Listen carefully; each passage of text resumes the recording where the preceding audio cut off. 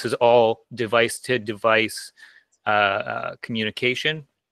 So this is kind of like I said, it's ham radio adjacent, great for off-grid use. If you're doing like some sort of event or something and you want some kind of communication at the event where you're, you know, have your kind of local communication area, or like we are trying to set up, you know, kind of like an island-wide mesh as well. So these things can all work together basically at the same time. So this kind of shows a little bit, this diagram at the bottom here. Oh, you guys can't see my mouse. Okay, cool.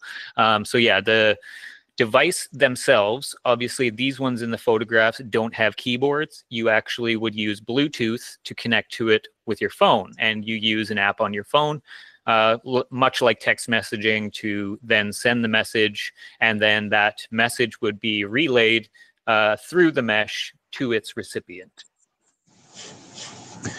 So kind of brief looking at how a mesh network works. And again, this is a very basic introduction to Meshtastic. So this is for people that don't have any kind of, you know, indication of what this whole thing is. And this diagram at the bottom looks a little bit messy, but we'll kind of do a quick go through of it.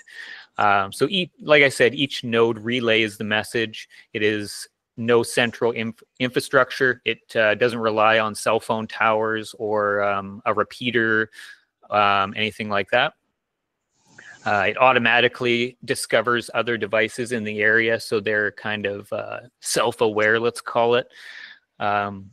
As the messages are delivered using multi-hop, so like I said, like, you know, one device sends a message through the other devices to get to its recipient.